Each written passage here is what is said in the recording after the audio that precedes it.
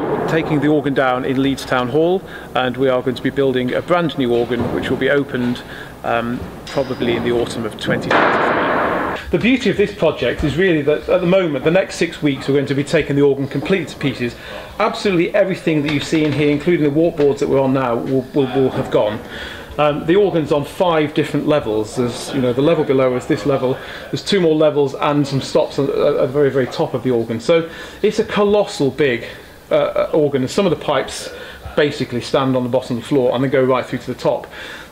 All of them are coming out. All the wind chests, all the mechanism, all the blowing, the building frame that holds the organ up is also going. So we will then start with a complete blank canvas, build a brand new organ which will in effect drop inside the existing case. This part of the organ is called the great organ, and here are all the pipes set out on wind chests in order. Each row of pipes here is one particular sound. So we have a stop here that's called a flûte à pavillon, a French flute.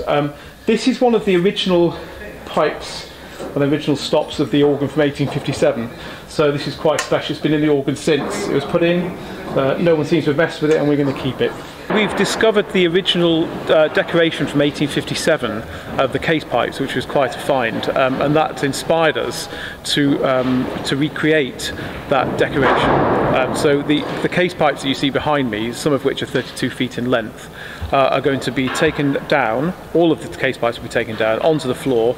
They will be completely stripped back, and there will be a new decoration as close to the original 1857 decoration that we can find.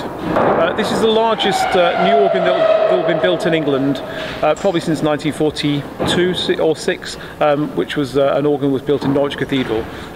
It's the largest concert organ that's been built in this country for some considerable time, and also built by a British organ building company.